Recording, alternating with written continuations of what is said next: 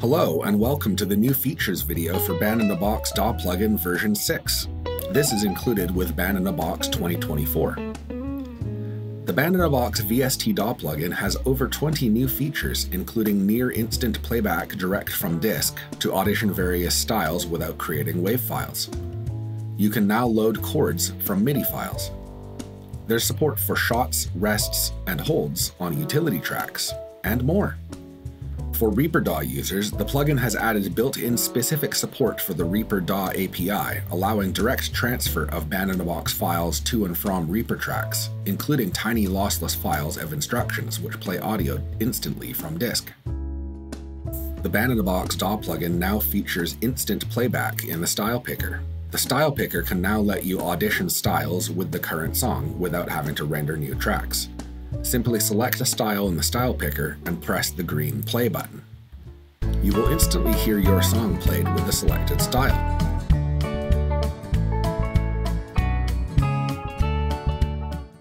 You can now render tracks directly in the style picker.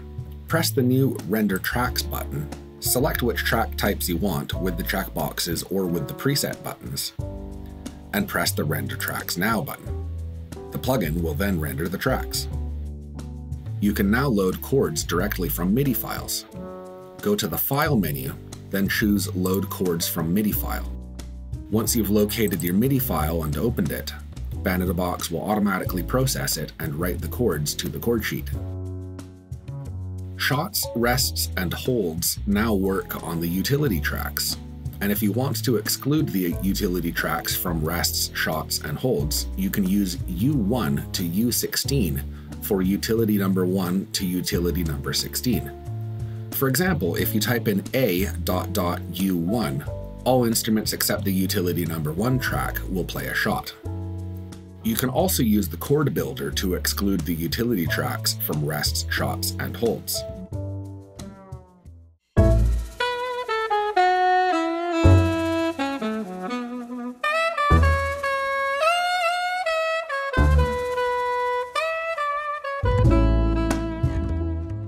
There are a number of style picker user interface improvements.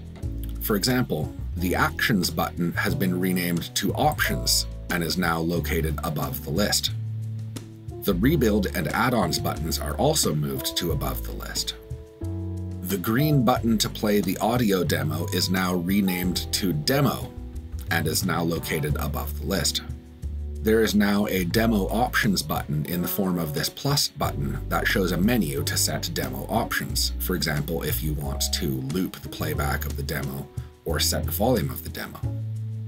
The Load Demo Song button has been removed. You can now use the plus button to load a demo song for the current style.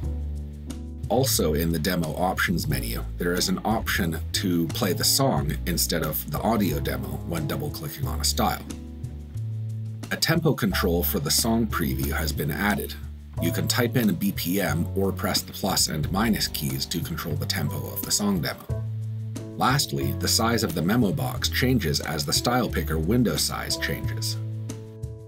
For Reaper users, the plugin has added built-in specific support for the Reaper DAW API, allowing direct transfer of Band-in-a-Box files to and from Reaper tracks, including tiny lossless files of instructions which play audio instantly from disk. When you run the plugin from Reaper, there is a panel to set the following options: which BB tracks to send, which Reaper tracks are the destination, which bar to start the Band-in-a-Box audio at, start below Reaper track. This allows you to place the plugin tracks below the destination Reaper track.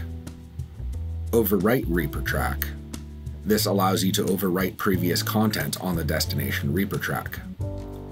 Move to project folder, which moves the plugin tracks to the Reaper project folder. Use Reaper instructions. Enabling this option sends the Reaper instructions instead of rendering the audio tracks. This way is much faster. Render WAV and instructions. Enabling this option generates audio files as well as the Reaper instructions. Send tracks after generating. This automatically sends the tracks from the plugin into Reaper after they're generated. Send audio for MIDI track.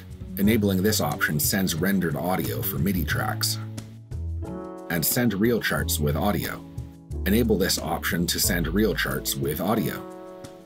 Once you have the Reaper settings set up how you like, simply click the Send button to send the tracks into Reaper.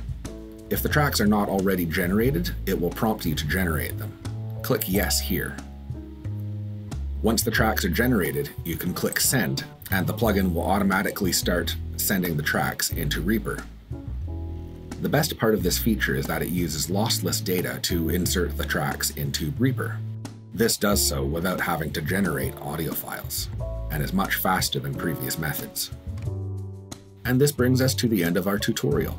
If you have any questions or comments, or if you're having any trouble using the plugin, please feel free to reach out to our support department either through phone, email, or chat. If you've enjoyed this video, please leave us a comment down below. And as always, have fun!